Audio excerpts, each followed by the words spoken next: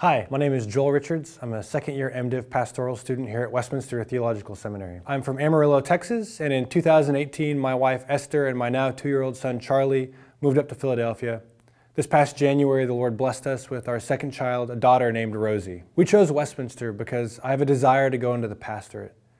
When we were looking at schools, other seminaries had many values, but Westminster had a value that none of the others seemed to focus on.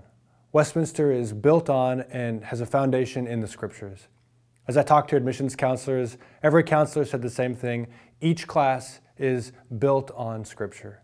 As I've attended the school, I've seen that to be true, as history classes and language classes and theology classes and pastoral classes all put Scripture as the foundation.